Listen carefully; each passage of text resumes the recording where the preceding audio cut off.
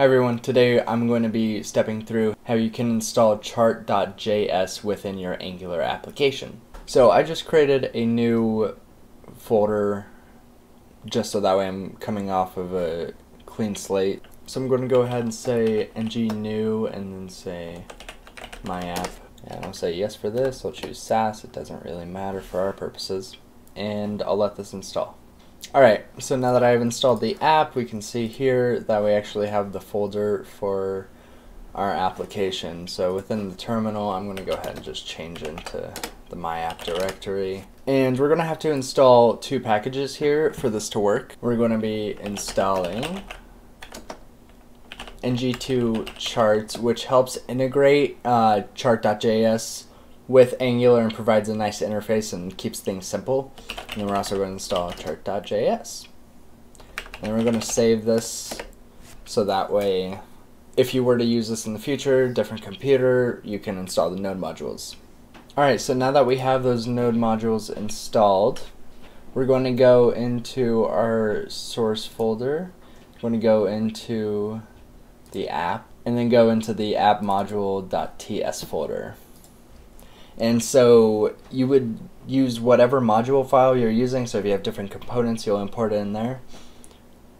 But we're going to say we're going to import charts module from ng2 charts. And then for our imports, add a comma here and then say that we're going to use charts module. So now we can actually start using it, and it's pretty simple to do this. So we're going to go into the app component here, and really quickly, if we were to do a ngserve-o, which is going to open up a local web server, it looks like this.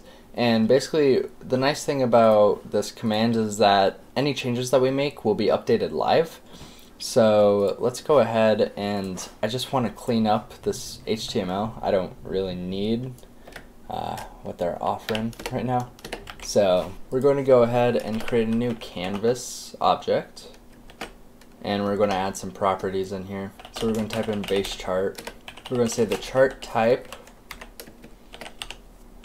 And I'm going to make this a donut chart. I believe I spelled that right. We'll find out eventually. Say our data sets equal chart dataset. Say our labels equal chart labels.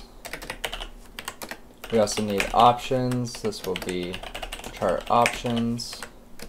I'm going to have a legend property set to true.